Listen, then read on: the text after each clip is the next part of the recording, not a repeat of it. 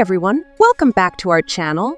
I'm your host, and today we have some exciting news about Mila Kunis and Ashton Kutcher making their first public appearance with their kids. That's right, the couple stepped out with their daughter Wyatt and son Dimitri at a NBA game, and we've got all the details on this rare family outing. Let's dive right in. Mila Kunis and Ashton Kutcher have officially made their debut as a family.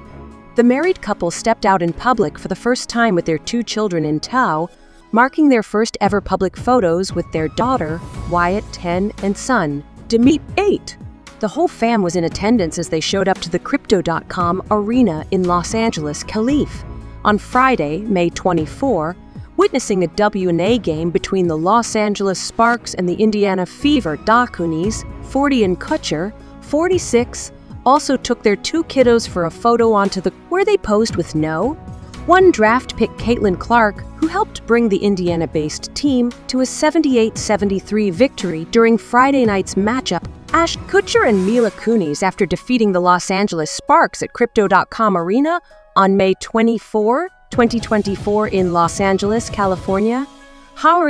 Getty Images took Ashton Kutcher and Mila Kunis after defeating the Los Angeles Sparks at Crypto.com Arena on May 24, 2024 in Los Angeles, California. Getty Images video footage, shared to X, formerly Twitter, even showed Clark meeting the family after the game, a wholesome experience that left Wyatt in tears. In another viral, Kunis wiped away tears from her 10-year-old's face as she cried tears of joy over the unforgettable experience. The family's rare appearance comes after Kunis and Kutcher have been lying especially low over the past year, only stepping out for a few public events here and there.